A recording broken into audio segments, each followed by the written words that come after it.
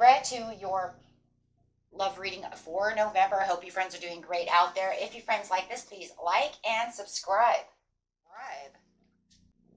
Okay, let's see what's going on with you. Best message coming out.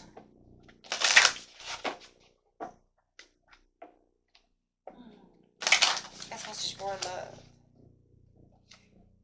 We have spiritual maturity going on, walking up that plank over here. I love that. You're walking the mountain over here with this person. So I do love that. Whether this person's already in your life or they're on their way, take it how it resonates. This is definitely going to feel like it is worthy for you. Honoring your own spiritual growth and that of your beloved is vital for a loving relationship. So if you feel like, you know what, I don't want somebody who's not grown. I don't want somebody who's not awake. Right? I want someone awake. Well, here you go. They're definitely awake. Right? The Eye of Course sitting up there, he's saying, yes, I am awake. With the spiritual maturity, you have self-respect. Yes, and of course, coming with this spiritual maturity, it comes with self-respect. Right? And maybe you were dealing with someone who didn't have self-respect. Right? It's almost like they're walking up it's almost like the same place. It's almost like they're walking up to this castle that says, well, through spiritual maturity, we have self-respect. When you have self-respect, then you can respect not only yourself, but me as well. It goes hand in hand, right? So, yeah, you definitely can see, you know what, this is where I want this to be. I like it when somebody has self-respect because it shows that they will respect my needs as well as their own. Finding that inner peace, having a place of inner peace. This person, knows how to have inner peace, and that gives you inner peace as well. They don't want conflict. They don't want to fight with you. They just want to have inner peace. They want the love. They want to show you the love. This person likes to go out. They enjoy life. They want to have fun. They want to go outside. They want to do things. They also might be creative in, writing, artistic values, things of that nature as well. So you might also find them, building things outside. Maybe they're also creative with their hands, right? So let's see what's going on. You're going to love that though, right? This person is showing you the love, showing you the fun. Solar light upgrade. Solar plexus chakra, inner fire, willpower. This person you see has the willpower. This person does fire you up. This person does have the strength to do the things that they wanted. They may even give you more intentions. You can see their intentions. This person has a great willpower. This person is very self-confident. This is, a person who is very mature. And they have their intentions. They go after their intentions. They're not lazy. This is not a lazy person. This is a person, as you can see this person, you can see a lot of possibilities. This is the type of person, I want to jump into your arms. I want to do things with you, making decisions. They don't, they know how to make decisions. This person isn't one of those person, I don't know what I want to eat. No, they know what they want to eat. They know when they're hungry. They know when they want to go out. They know what they want to do. They know what their travel plans are. And they can make travel plans with you. They may even have a few on the list. Hey, you want to go here? You want to go there? Let's make it together, right? Because this person knows where they're going and what they're building. And there's a lot of progress within this relationship. And you're going to see this person, as being kind of the king or the queen over here, right? Yes, because they have the strength and the courage to continue to keep doing things. They don't allow anything to hold them back, right?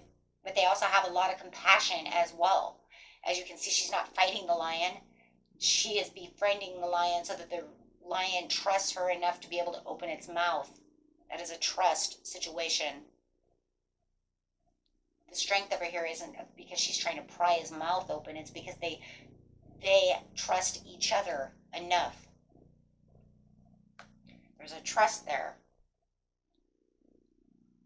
Right? And that's what it is. It's the trust. And you have this trust through, companionship.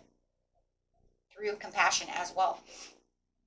So very beautiful. Grab a couple cards over here and see what's going on. So you know that you can trust this person. You feel like you can trust this person and they trust you. Could definitely be dealing with a Leo or an Aries.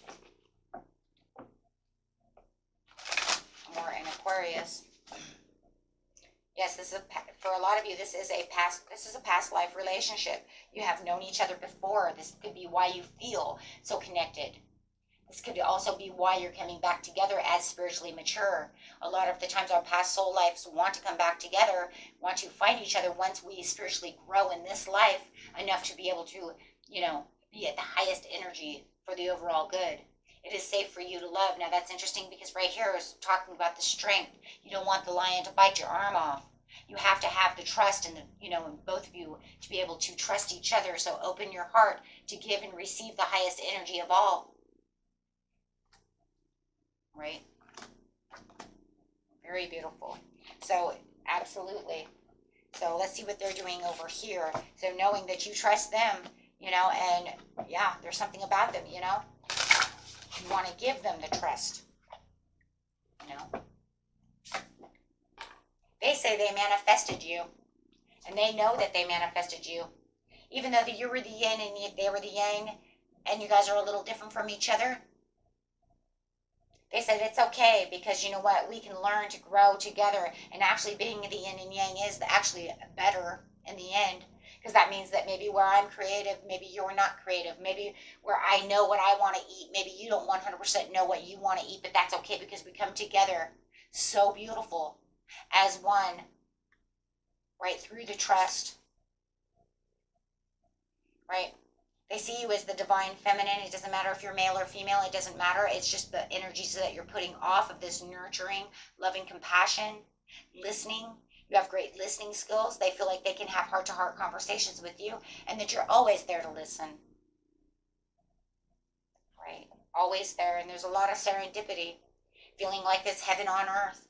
Feeling like, you know what, we can travel together. There is so much love and so much, everything going on.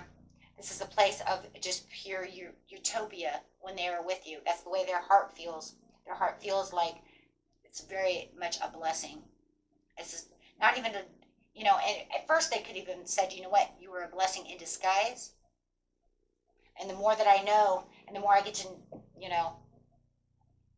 be with you, the more you just really turn my wheels.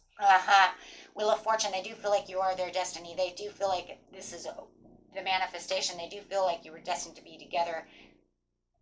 They do feel like when there's ups and downs that you can always bring them to serendipity. I love that.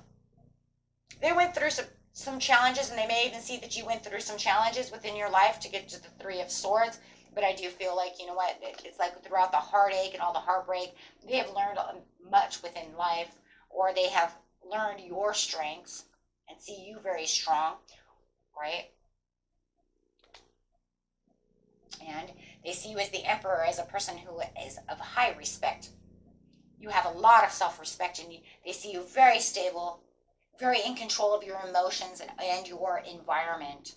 They see you very disciplined and focused on what is practical and what needs to be done. They don't see you as just kind of flighty and all over the place. Then they love that about you because they see the leadership roles within you. They see that, that you do sit on your throne. You do say what you say what you mean and mean what you say. That's what the Emperor does, right? So they do love this. They love this structure and that you have rules and that you understand things. You're going by what you need to do. Yet you also have the passion and the nurturing of the divine feminine. So that's very awesome because that means you're taking on the divine masculine and divine feminine, which means you're completely 100% in control of what needs to be in control, which means you're very balanced. And that's very good. I love that. Right. So I love that. There's that yin and yang again. It says, keep an open mind. Your soulmate may differ from your usual type and expectation. So I love that, though, because it's, again, and new love. This is not your ex. This is not someone that you had dated before. This is not your ex, okay? This is real new love that has a lot of good chemistry, okay? There's a strong magnetic attraction here.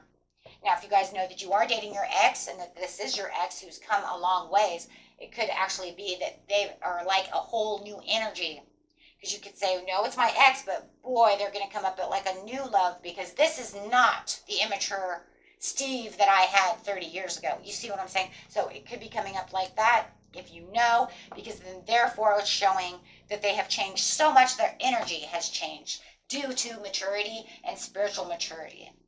Okay? And that does happen. Okay? For the majority of you, though, this is a relationship you have never met before. This person you never met before. Okay? So take that how it is. Okay? And that was it for you, my friends. Until next time. Peace and love. Bye-bye.